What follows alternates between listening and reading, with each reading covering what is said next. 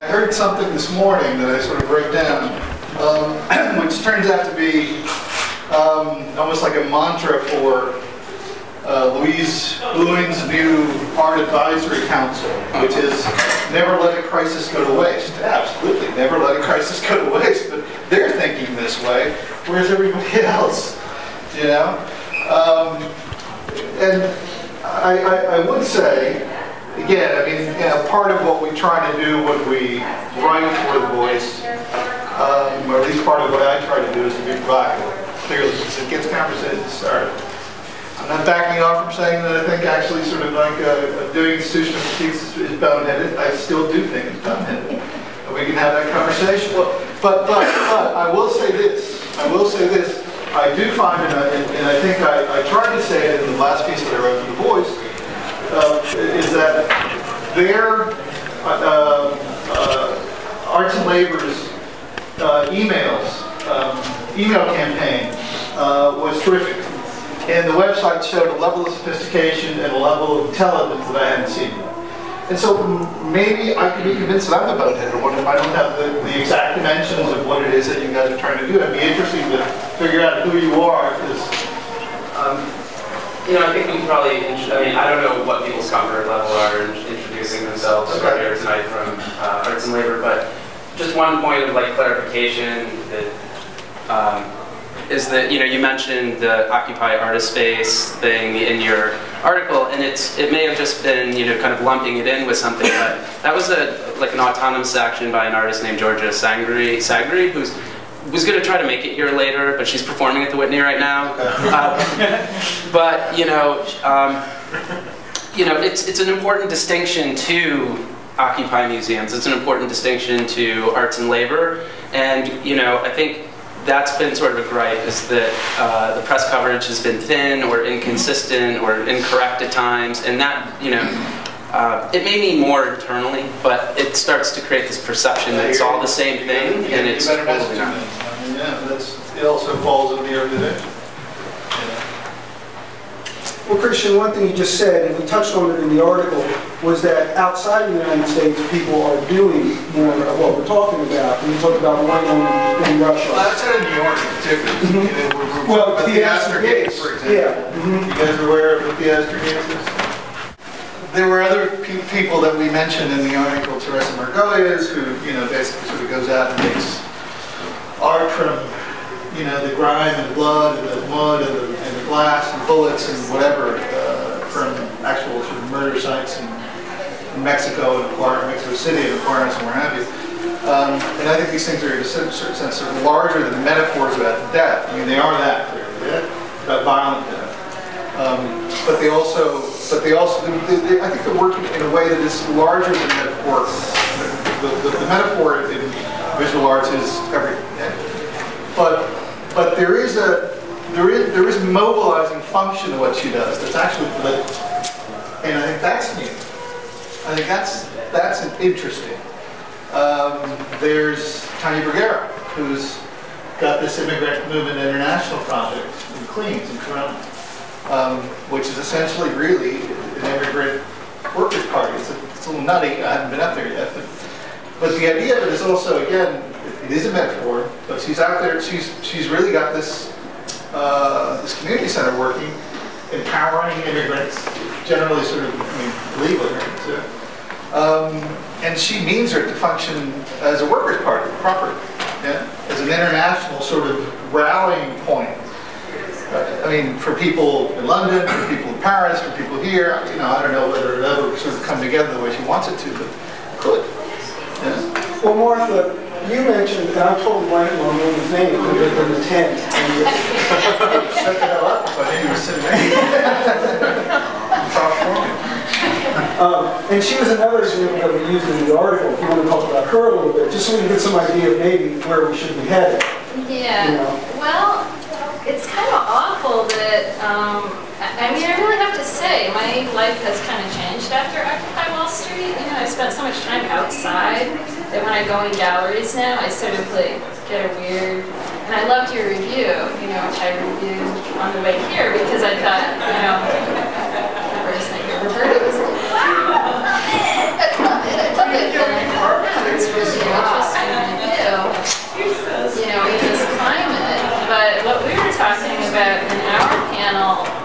that it was kind of hard for me to even, you know, you're talking about people working out the same thing, and so for me it was just contextual that these three women whose names I keep blanking on, and luckily you chased it down for that article, which I appreciate. There were three feminists who won the Nobel Peace Prize. One of them had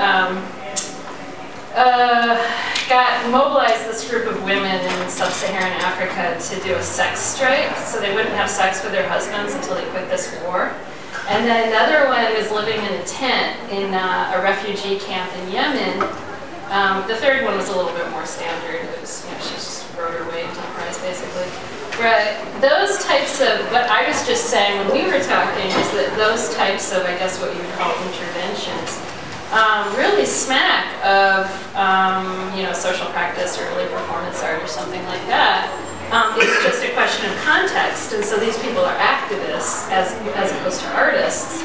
And a lot of what we're seeing with the kind of Occupy Wall Street stuff, originally it was hard to kind of, you know, plug in artists, I'm using a lot of quotes. But in the early days, like one of the things that I was involved with was the Occupennial, which people sort of, oh, that was a dumb idea. I can explain more about that. I don't think it was a dumb idea at all. I mean, we were there when there were no people there. There were like, you know, 20 people living in Zuccotti Park, and they said, okay, can you bring some people? And you're like, we in fact may know some people who may be interested in coming here. And by the time we got around to getting artists down there, the park was totally full, and there was no way you could, you know, get other bodies in there. You mentioned those two Nobel Prize winners, and when we had our conversation, essentially what you were saying was that they've essentially lifted those real life strategies from the art performance textbook. Yeah. And you know, and maybe those are strategies that we've forgotten to either translate to a different context. Everything that we do seems to me to be sort of, I mean, by we, I mean people in the art community, seems to be restricted by that precinct, the art community percent, which is, I mean, that's really sort of the reason why I object to the idea. I mean, I don't object as in like I can't convince that it's a good idea, but I object not on principle, but on historic, as a historical premise, as a limited historical premise that you can basically go that the right place to go protest is a museum, as opposed to again, Gagotzi or the auction house. You can go burn those fucking things in. Well, right. Yeah, I mean, the museum's the place where it's been legitimized, and you know, it's.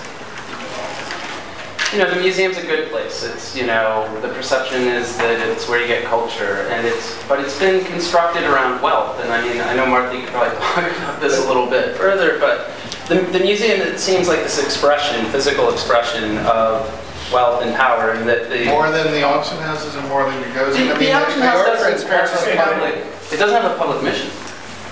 I'm sorry, Go ahead. Well, there's been protests at Sotheby's early in the fall. And Sotheby's was kind of like this monolith that didn't budge an inch. And then protests started happening in MoMA, which of course has Danny Meyer sitting on the board. He also owns restaurants there, and he's on the board at Sotheby's. So that's where there's like a connection being made to like go there, make some noise, make it uncomfortable for the museum, try to pressure them to like get Danny Meyer to step up, say something. It's not just like some random. No, I get that. But you know, again, part of my objection is the fact that these are the one institutions in our community that happen to be fairly transparent and have some level of accountability. You didn't necessarily go in to sort of make a larger critique of what Sotheby's does. You went to talk about what they've done to the art handlers, which is great. Okay, well, whoever did it. But it seems to me that the larger critique is absolutely necessary. You know. Yeah, but I think when you get to that larger critique, you're still dealing with the same people who shop at Sotheby's and then are on the boards and the trustees at the Whitney, at the Guggenheim. I mean, you know, David Gannick, who ran Level Global, his logo was designed by Ed Roche, shut down his hedge fund recently because he was being investigated by the feds, and he was on trustee at the Guggenheim, and you know, sort of pointed out by Andrew Fraser recently, and this is something that and sort of following in my own personal way, since he strong-armed the painting out of me a couple of years ago. But you know, I think there is an immediate overlap between the two things, and I think, you know, part of my own unease about calling for an end to the Whitney is it also says stop showing art in my mind. I know it may not be stop showing art, but it's stop showing art here or stop participating here. And I know, Jen, you talked a little bit about that. I mean, I think it's interesting to talk about museums and high culture as the way it's used as a sort of money laundering thing. It's a way to legitimize very nasty people and the money that they have. To me, that's one of the interesting things to talk about. Is you may be someone who's an oligarch who should probably be in jail for what you did to your country, but we're thrilled to have you, you know, on our Take trustee. Well, and if you look at the sponsorship page, which one of the union organizers did for the Whitney, you know, it keeps talking about, we can help your brand. So it's very much like, just go look on the Whitney website, sponsorship, here's what you get, you know, and it's like a package. You know? Is it Deutsche Bank? They're the major ones. And they were a major part of the subprime mortgage crisis. Yeah. As UBS helps many rich art clients keep their money safely in Switzerland. I mean, and if anyone feels like speaking, please do speak up. Feel free to kind of interrupt if you feel the need to. There's not really a way to call on hands. At an OWS meeting or General Assembly, there would be a progressive stack where new voices would be privileged and people who haven't spoken yet, you know. So feel free to weigh in, James. I just think if you're, I can attack the federal government without thinking it shouldn't exist. I can attack the museum without thinking it shouldn't exist. I think we have to understand that sort of thing. Yeah, no. And although maybe some people don't think they should exist. Yeah, I think, again, one main objection is that if we draw the circle around the art community as the one place where we do politics, then we might also be restricted to that place as the place where we do politics. And that might be a significant point of relevance as opposed to elsewhere. And I think that's important to consider. Because I think artists have the possibility, largely because we do this, look, I put myself in the position of an artist. Artists do this thing which has this great area of freedom and a great area of imagination that I think what we should be trying to say is somewhat untapped right this minute here, creatively speaking. And so you can see around curves. But those curves hopefully are not just for the art community, they're for sort of society at large. Again, where I kind of mentioned some of the days. So if we're drawing a line around our place of relevance, and that continues to be the art community, then we're going to get art community politics, not politics per se. And I think what we should be arguing for is politics with a capital P. Someone else wants, yeah.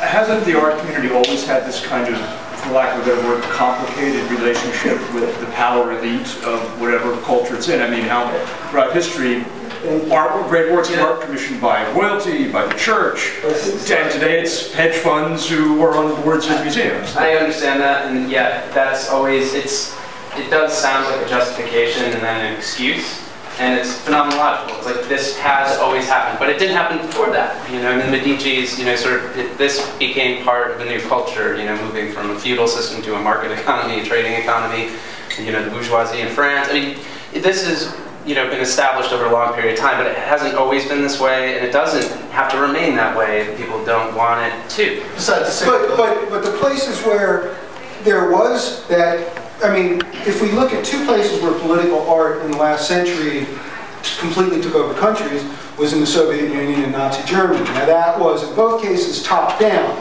but it was, the art world was also in service of politics and service of the state. Mexico during the revolution. Right, those are the two that stand out, like shining beacons. But, you know, in a way that's not fascist necessarily, it's more about the plutocracy, is that when Dacus, you know, the new museum debuted that, you know, brought out that model, it was a new direction for culture. It was just not the direction that I'd like to see. Yeah, it's wrong. Yeah. Well, and Martha pointed out in our article that here, as James pointed out, we can complain about the government, we can complain about MoMA, and no one's going to shoot us, as opposed to what's been happening to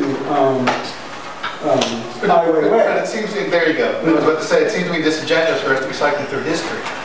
When we've got, again, examples that are sitting right in front of us of stuff that's happening right this minute. Highway Way. Highway Way is the guy. You know, I always sort of shining example what a single guy can do by having a practice, and we're talking about a large practice, yeah?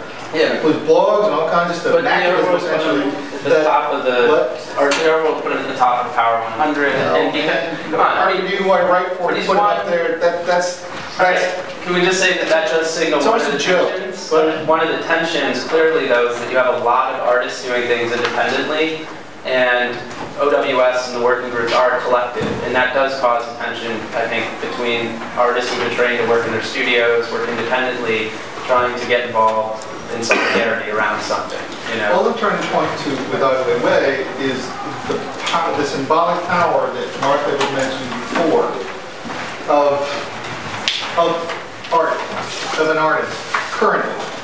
You know, I mean, I understand the problems with cult of personality, which, you know, yet, and I'm not even necessarily saying it's a transferable model, if it is a model, but the fact that you have this guy doing this, and we have these instances where essentially Nobel Prize winners are changing actual politics in countries where they need changing by adopting art performance tactics, tells us that the elements are there.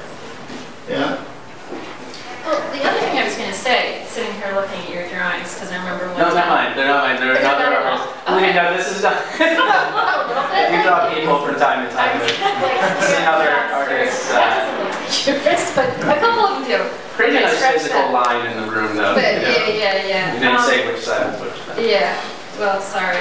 That might be a huge insult. Those are my drawings. At any rate, I was writing about an artist named Rumor Cardillo, who's from Uruguay in the late 60s, early 70s, which was under a military government. They shut down the art school because that was the hotbed of, you know, activism, etc. And everybody moved whatever their skill was into these, basically into their garage, and they would have these kind of workshops. But then one of the things that they did is they would have these print clubs, and prints are obviously cheaper, they're easier to produce, not produce, but reproduce at least, and disseminate. And it was a way of trying to get around what you were talking about in terms of patronage. Our lockdown over the last, and of course the biennial, was not the biennial until 1973. It was annuals that were painting and sculpture. So right there, it wasn't photography, it wasn't anything, it wasn't performance, it wasn't video. Take turns. Yeah, and between the two primary mediums that need, that kind of funding, and the one that really needs funding is sculpture, because in the old days, it was, bronze or marble or whatever, the materials themselves were incredibly expensive. So that's what's sort of interesting with your work too, is that already it's going into those areas where, theoretically it doesn't have to be funded by, for lack of a better term, or any favorite term, the 1%. Paper and a pencil. Yeah. So part of it is just kind of getting around those forms, and that's in the 60s. I mean, part of what Occupy Wall Street is, people are like, oh, people are fetishizing the 60s. Well, that was a moment when there was a kind of breath of fresh air. People got really excited, and then, well, what can you do? Okay, we can do performance, we can do these things that are not going to be easily commodifiable, and now, unfortunately, we sort of got back into the hole again, so. Well, now we can sell anything, we know it. I mean, I'd love to hear from, it's a really open discussion at this point, so if anyone has anything they want to respond to, please do, and jump in and interrupt our power people. Set us up for a meeting, but... No, I didn't. This is not to set them up for a meeting. That puts us in the 1%. Exactly. But I mean, this is, like... No one has ever worked with the 1%. Yeah. It's my opinion that Occupy Wall Street was the purest version of relational aesthetics there could be, because it was all these people coming together. There was no centralized idea. It kind of morphed. And I thought it was ironic that Performa was happening at that point. It's here. There was a lecture. No, that's very good. And so I admit though, I completely avoided it. I just thought it was really contradictory. Performing. Well, Performa has its own issues. Performa, I could go on and on, but Occupy Wall Street, I definitely avoided. I mean, do you feel like sympathetic to what's going on or what you know about it, or do you feel like you know much about the working groups or what's the kind of work that's been happening since September and October? You know, I would like to say that I do. I've been sort of studying up on the financial crisis and all of this. My whole idea, though, was that they should have been uptown. They should have been outside of, you know, Citigroup's building. You know, they should have been. You know, they weren't even in front of the stock exchange. You know. And yet, I mean, they have created a national dialogue. Let's forget about art. The national dialogue they've created is impressive. I mean, that I can buy my 80-year-old father a t-shirt that says, "We are 99%." And he says, "Yeah, this is great." And that my old man's probably going to vote for a black guy the first time in his life is just, I mean, and it's partly because of the dialogue that they've created. They have completely outshouted the Tea Party, which did their own, what they did in 2010 is frightening. So I give Occupy Wall Street, forget this art discussion, a lot of props for starting this conversation. Yeah, It's astonishing. They moved the discussion back towards the center, because it's so far to the right.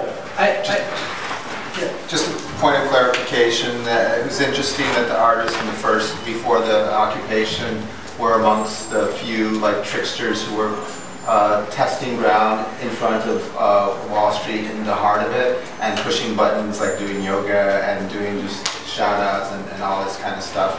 So, and several of them got arrested.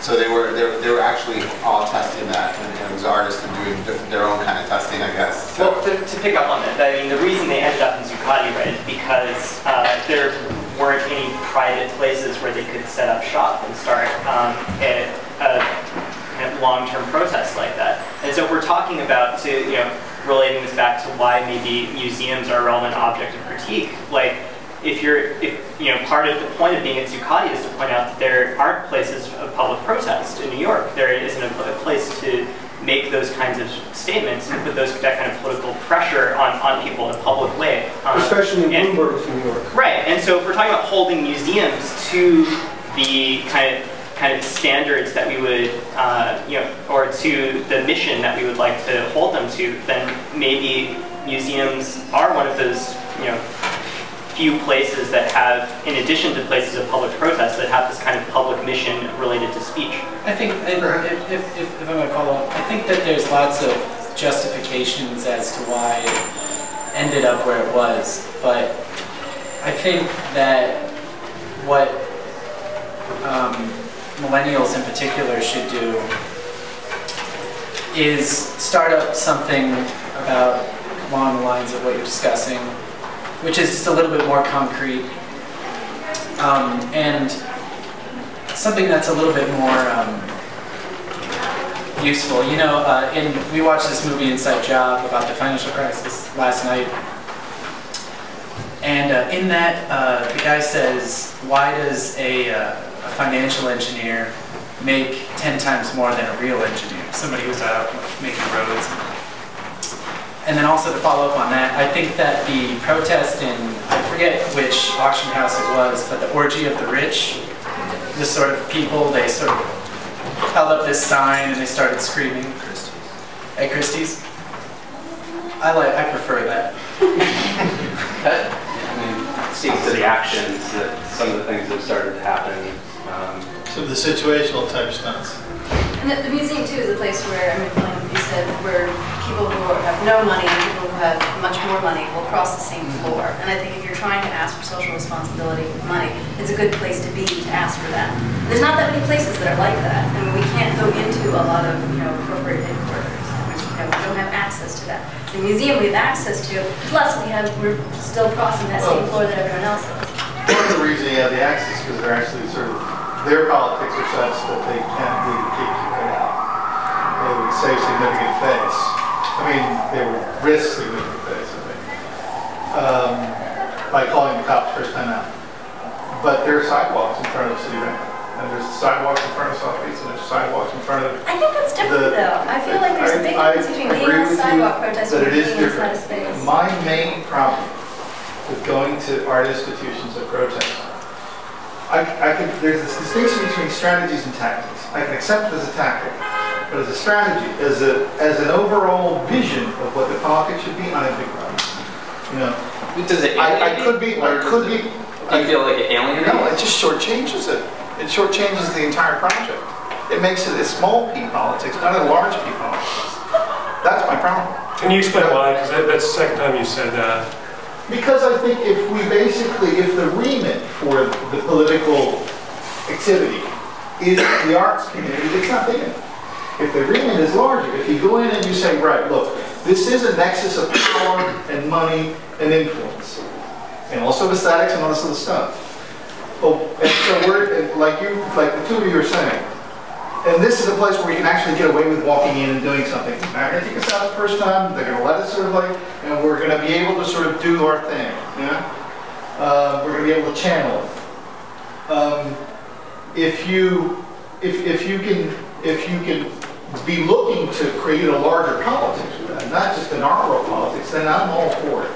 I'm all good. But that has not been the history of institutional critique. And what I think would be really a shame is if this movement basically channels itself through the same historical channels that got Free Fridays, which is great, but it's just Free Fridays. It's Target Free Fridays. Now it's Target Free Fridays. Protests are about bigger issues than art. But I think that's what I'm saying. I agree with you, and I think that's what people are doing. I mean, I think that when you're saying the artists are getting out of studios. They're just not worrying about it. They're not worrying about the difference between what they're doing in their studio or what they're doing when they're meeting, as much as I remember in the past, and more people are actually getting more involved. Back in my youth, I was involved with Teamsters, and one of the best groups. I'm glad you see that, because I don't. I mean, that's kind of why I'm here, because I don't see that. I don't see that being sort of anywhere near the norm in terms of what artists do in the city. No, it's not. I don't know if that's the norm, but I'm seeing it more. And I think of the artists who are involved, I don't think that they're involved to make projects. They're involved, as everyone is. The whole point of sort of us sitting around talking through this as a potential art project, because it's a community particularly with particular skills that can bring those particular skills to a given context, a given political context. And the point, or at least my point would be, is that those skills are being underused and under-imagined, and that's a problem. You know, it can make politics better, frankly, if you can find a situation like art where again, I think you can imagine, I mean, you can really get, I think, ahead of the curve, frankly. And I just don't see that happening.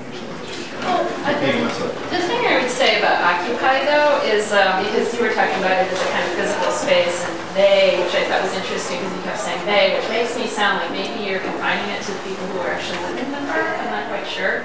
But it was very vague, but the thing that it was vague enough is to serve as an umbrella so that you started having everybody realize it was a space of possibility to talk about what was wrong in terms of collusion, corruption, etc., within your individual world. So that, right away you had like Occupy Banking, Occupy, with a group down there saying, let's talk, people who were in finance or, academics and economics or whatever who knew what was going on.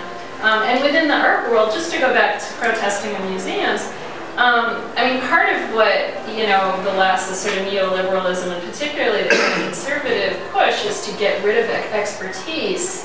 Like, we don't need those stupid experts. But the fact of the matter is, the market knows that. Yeah, that was a sort of Bush thing. Like, I'm not an expert. It's like, you certainly are not. But the fact is, and I hate to say I'm an expert, it's really just that I have been doing this for a really long time. I've been making art my whole life, and I took my first art history class like when I was 16. So I've been sort of like studying this for a long time. And so last night when someone asked me, well, what's wrong with museums? I don't get it. Because they do, partly because of the sponsorship, have this veneer of being these benevolent institutions. And I said, well, Survey museums started with like the Napoleonic invasions. The whole point was you go to Egypt, you go to these places, you get all the booty, you bring it back to Paris, you parade it through the streets in carts, showing people this is what your war dollars are paying for: tigers, lions, you know, an obelisk, and then you put it in the Louvre. You know, that's a survey museum, and you know, the Met. I mean, if you want, I think Andrea Frazier's museum highlights, which is actually installed in the Met right now in a very sort of provocative location in the 19th century galleries. You can go and watch that video, and it is institutional critique that has been sort of reabsorbed, but because it was funded by museums, you know, and that was the thing that you had institutional critique artists, more like Ben Kinmont, not as well known because they were working outside of museums, and really trying to avoid, you know, opening bookstores or things like that, really trying to avoid being reabsorbed into the institution.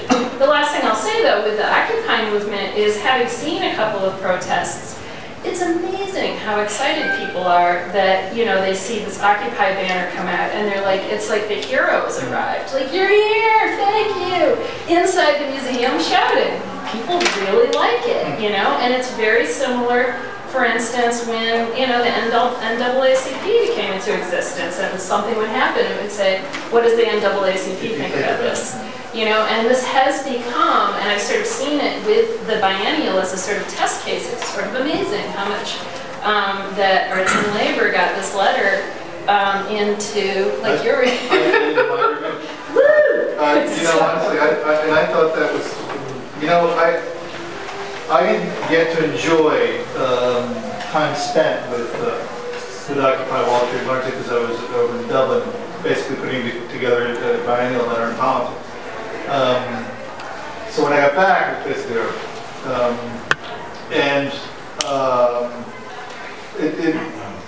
It does strike me that these last instances of activity have been, I find, very bright, and I think augur well. And it's weird to me that actually I don't know who's here from the Arts and Labor Group. It'd be great if I did somehow, but you're out and it's a secret cell. You can see that. I think that's open to anyone who wants to, because I know you have to leave in a couple of minutes, Christian, and I'd like the discussion to continue. We have the space till around 9 or a little bit later, and it doesn't have to be sitting in chairs. We could disperse and talk and drink some more beer, whatever. But it's really up to the members. I mean, I've attended 5 or 6 Arts and Labor meetings myself, and I just, I feel like I'm learning about it, and it's a different thing than reading about it or talking about it and going and kind of being active, even if I haven't done an action yet. It'd be nice to talk to somebody directly as opposed to sort of talking to ceiling. But in any event, what I was going to say is that these last developments I find very encouraging. And I find it particularly encouraging in that way, as I was mentioning, the different tactics and strategy. I think I'm reading, for example, I'm personally not reading the call off the Whitney Biennial 2014 literally. I'm reading it as a tactic. Whether it is or it isn't, it's open to that reading. And I think what they've done is they've really sort of mobilized thought around what's it mean. Whether it exists or whether, what's it mean that you have the Whitney Biennial? Who's it serve? What purpose? And it's of a piece with your Damien Hirst, which is so interesting. You're not really, I don't think you're trying to kill off Damien Hirst. So it's the same, but it's a very interesting thing, like the obituary and so. I think that's true. Because you could have written a, satirical, obituary for the Whitney Biennial and have died along with this wealth, amassed wealth and power. Yeah, my career as buried at two in a row. Two obituaries in a row. Can't do it. No. I think I find it interesting how William keeps saying he's been to 5 meetings, so it's and then someone's asking who are these members, but in actuality not William might be, he might not be, he doesn't know. we might be part of it now because we're in this meeting. Like, there's no certification or kind of like system to identify this, which I think is quite interesting and kind of quite strong in some ways. So if you've been there once, are you like 10% arts and labor? And you've been to education and empowerment, are you 50% education and empowerment? Or are you, like, it's kind of like, yeah, I've been to quite a lot of meetings and all over in all the working groups and stuff. I mean, honestly, I'd like to attend meetings, which is part of the reason I'm asking for some point of identification. I need to be able to talk to somebody. I've been to a couple meetings. Yeah, we can talk. But I wanted to say about the tension between like tactics and strategy is I don't know, like I've participated in meetings in arts and labor and Occupy museums and 814 plus brigades and a couple other meetings. And I don't see like there's no sort of like overarching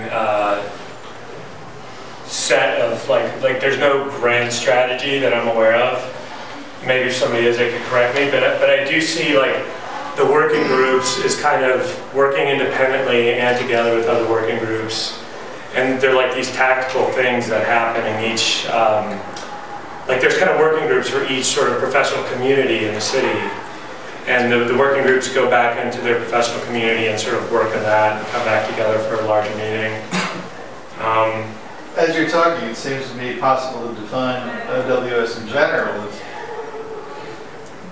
more tactics than strategy, per se. That's not to say there isn't a strategy, it's probably the weakest point. Well, there are specific groups dedicated to strategy, and I don't want to name them. But it's also like the list, like early in the fall, there was like, everybody wanted Occupy Wall Street to have a list of demands. Right. And the problem with demands is like, if you list demands, then it becomes a movement about gaining concessions.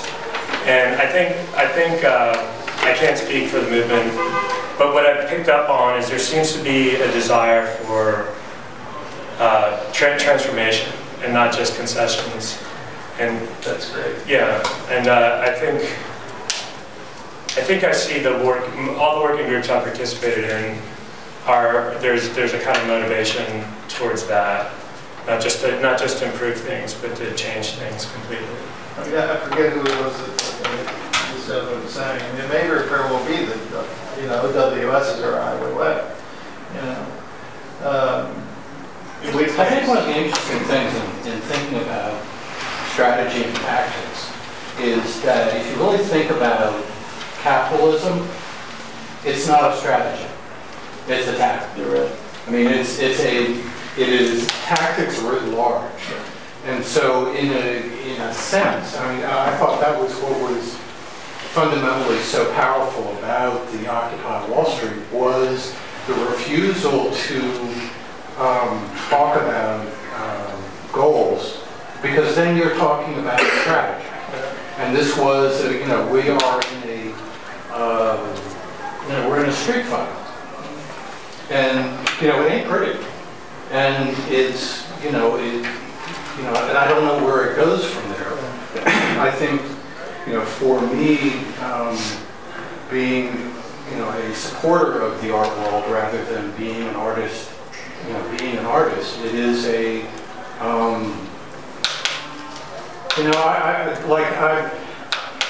I don't like this idea that these women who are, putting their asses on the line, somehow get trivialized as being performance artists. I mean, to me, and that's, that says volumes about, how I think and how I see things. You mean? But I see that, I don't see, I think it's the, getting into the soul of that person. I can't imagine being in a refugee camp somewhere where my world is torn apart by warfare, and the only thing I've got is to sort sort of the most basic biological weapon that I've got, that to me is, I can't even see that as sort of as being an artistic Well, we didn't say that, but the thing is that even, in the early 20th century, art was seen as a sort of utopian model, that like what could possibly get us out of, whatever mess it was. Mm-hmm. And art is not currently seen as a utopian model. However, those sorts of strategies, as we were saying, are something, and how Christian framed it, borrowed from, this sort of imaginative realm of art. Not necessarily, it doesn't always have to be art, but the point is, I think instead of people being inspired by art, oh, we're going to go and do this, that it's sort of working the other way around. The other thing we had about an hour and a half long discussion that had to be edited down into tiny little things. So the other two examples that I was thinking about recently is that when you really are, like you're saying in a refugee camp, that's about as bad as it can get, but a couple of other instances where, for instance, in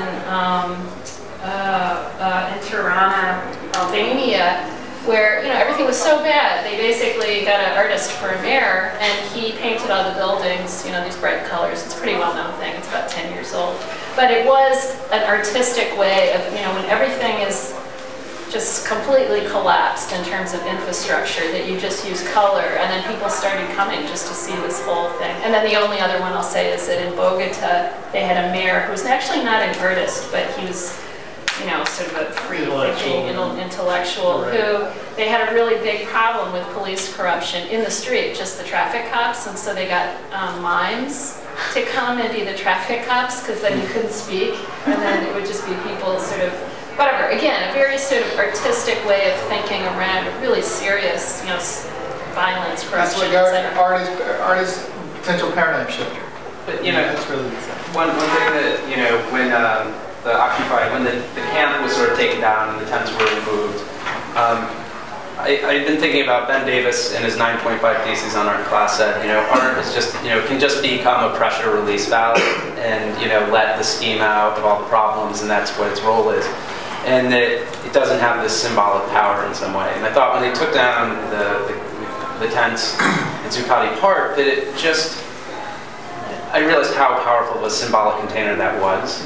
As like a piece of sculpture, as a piece of something where people could put everything that they were thinking about and have like this visual, mental, physical space to kind of contain something that had already become so diffused that it's much harder to conceptualize these networks, people working independently. I mean, I think that whole camp, that was, as you said, that was a tactic rather than a strategy, right? That camp itself became a thing. It wasn't talked about in kind of group or gang. It used the tactics of sort of this idealized version of how we would, we project what we want to see. But I think to Christian's point, people do have to think about strategies. What you said, capitalism is just one big tactic, the king-held tactic of all time.